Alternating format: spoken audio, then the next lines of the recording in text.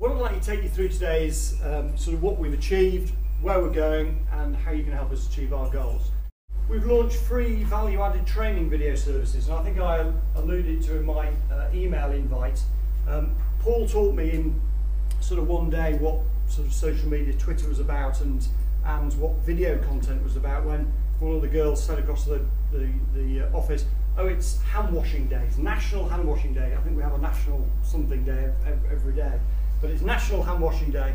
Paul went with his iPhone, took a video how to wash your hands, he put logos on it, he voiced it over, and he put it onto YouTube. It's just not business as usual. We are living through a revolution, literally a revolution. I think because we're so close to it, and because these things happen around us, sometimes we don't realise. We don't just tweet people, we actually pick up the phone and have a conversation with them first. We're all already working together, we're already doing these things, we're already engaging. The point is that is all information dissemination via conversation, not publication.